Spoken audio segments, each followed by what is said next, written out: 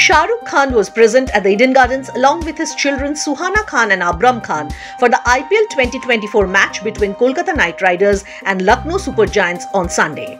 The Bollywood superstar, who is also an owner of the KKR franchisee, has been attending quite a few matches of the franchisee this year, and the appearance of AbRam added more star power to the match.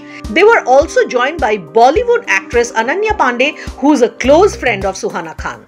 Fans were extremely excited as videos emerged of the celebrities arriving in Kolkata for the match, and social media could not keep calm as AbRam joined his father SRK to cheer the side in the match. The crowds also burst into huge screams and cheers as SRK SRK echoed in the entire stadium. SRK waved at the crowd and thanked them for the love with folded hands.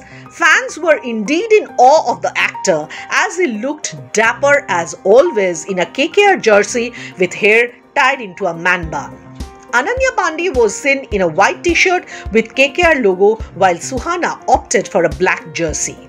After the win against LSG, King Khan came to the ground and congratulated Shreyars Iyer and his side. He also thanked the crowd of Eden Gardens in his own manner.